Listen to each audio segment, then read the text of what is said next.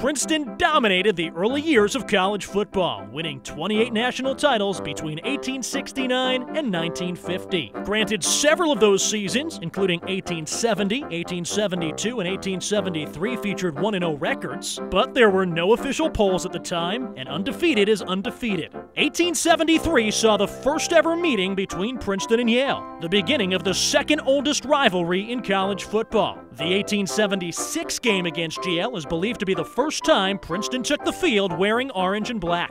In 1889, Princeton went 10-0 behind Knowlton's Snake Ames, who finished his career with 62 rushing touchdowns. While still technically a Princeton record, the NCAA didn't officially begin keeping records until 1937. In the late 1800s, Princeton played some of its bigger home games in Manhattan or in Hoboken at St. George's Cricket Grounds. Of course, the game looked a little different back then. The year was 1895. Rule number 11. The ball is dead when the holder has cried down, or when the referee has too cried down. Rule 12. The grounds must be 330 feet in length and 160 feet in width, with a goal place in the middle of each goal line. Rule 16. The time of the game is an hour and a half, each side playing 45 minutes from each goal.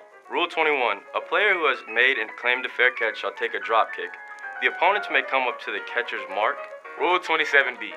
For the offenses of throttling, tripping up, or intentional tackling below the knees, the opponent shall receive 25 yards or a free kick. Rule 28. A player may throw or pass the ball in any direction except towards opponent's goal. Rule 36. A goal from field kick is worth 5 points.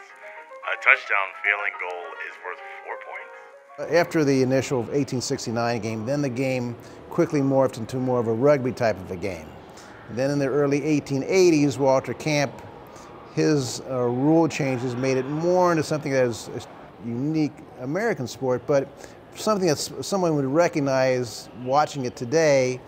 I think you'd have to draw a line in 1906. In 1906, President Theodore Roosevelt called upon representatives from college football to make the game safer. Princeton was represented by John Fine. Among the rule changes, the legalization of the forward pass. Staking claim to 28 national titles, Princeton was not only the most successful college football program in the early years of the sport, it played a formative role in shaping the game as we know it today.